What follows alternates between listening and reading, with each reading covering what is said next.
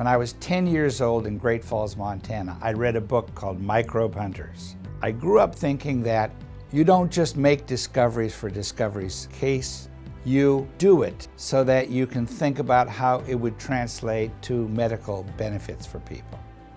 Physician scientists are the key to the future. Physician scientists are a special breed and necessary for the academic enterprise.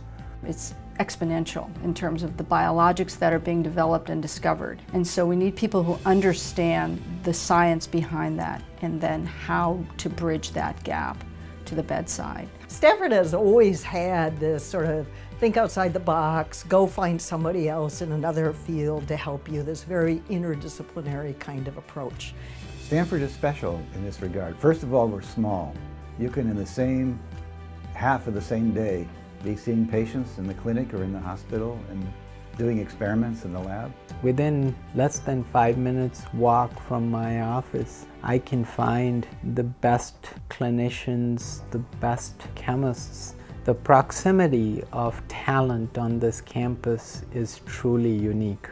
As they walk around, they will have the opportunity to meet people who have and are changing the way we do things in medicine and are really moving the needle in exciting ways, and they will be able to participate in that process. I really think that Stanford has some kind of special sauce, and Silicon Valley is a great example of how the research and education and technology have really come out of the university setting and gone on to establish a very rich and vibrant area. So the opportunity to learn about the most amazing advances going on in science right in your back door and apply them to the patients you see in the hospital is evident every day here at Stanford.